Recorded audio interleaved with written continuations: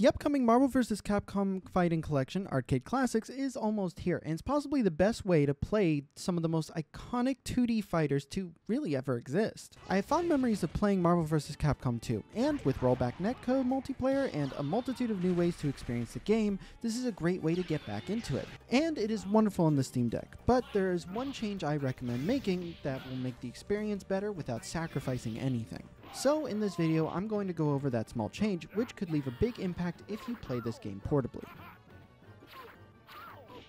If you want to see more videos like this, hit that like and subscribe button, and hit that notification bell to be notified as soon as our next video is uploaded. The game was also recorded on the deck directly, so you might have a slightly better experience if you're playing this on your own. Let me get this out of the way first. The Marvel vs. Capcom Collection is amazing on the Steam Deck. The controls work great, the visuals are sharp, and by all means, it's just a great experience to play on the go. But there is one thing that isn't the best: battery life. These are extremely old games, and while they are bundled in a new collection, there's no reason for them to drain as much as they do.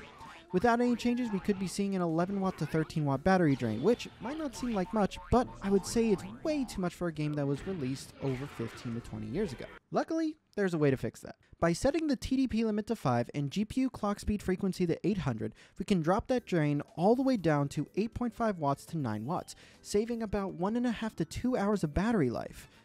It's a small change, but it makes a huge difference, especially if you're playing on an LCD Steam Deck or you want to conserve as much battery as possible knowing you may not be around a charger for quite some time. These changes have no effect on how good the game looks, and it does keep a stable 60 frames per second, so in the end, there's really no compromises. I've seen this happen often with games like this. The Castlevania Dominus Collection, for example, had a similar issue, and with a TDP limit of 4 and GPU clock speed frequency of 800, we brought down the battery life enough to increase it by up to 3 hours and keep a stable 60, without sacrificing anything. I can't say with 100% certainty why this happens, but this is a really easy fix in the end with great improvements to battery life, which is going to be great for those portable players. Otherwise, the collection is incredible. I love the new features that were added in, and repackaging some of the best fighting games in existence with both their English and Japanese versions, new filters, and the inclusion of the Punisher is wonderful.